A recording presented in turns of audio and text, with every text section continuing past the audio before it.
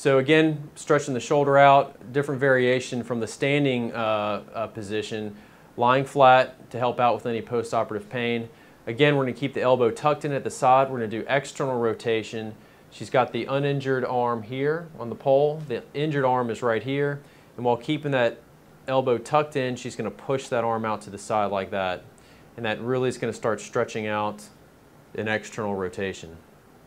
You're going to hold that, and then you're going to bring the arm back. She's going to pull with this side, pulling the arm back in this direction. And then we're going to begin again. She's going to push, and then she's going to pull on the pole, pulling this arm back to the starting position. Okay?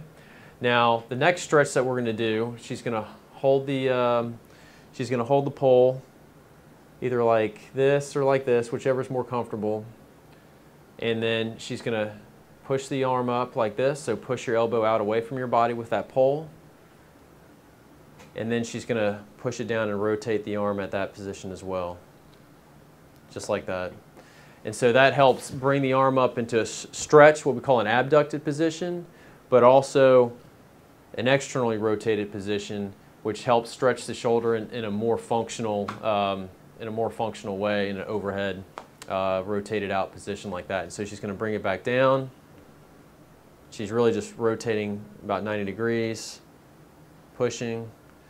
All the motion's coming through the pole and through the uninjured side, and then she's going to pull this back down. Sometimes it's more comfortable if you rotate your hand around the other way, just like that. And so she'll come back to the side.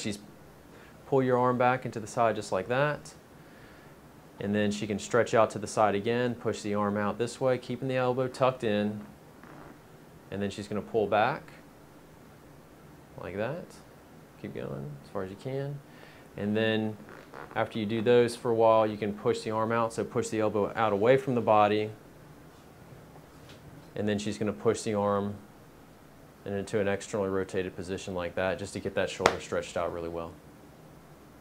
Good.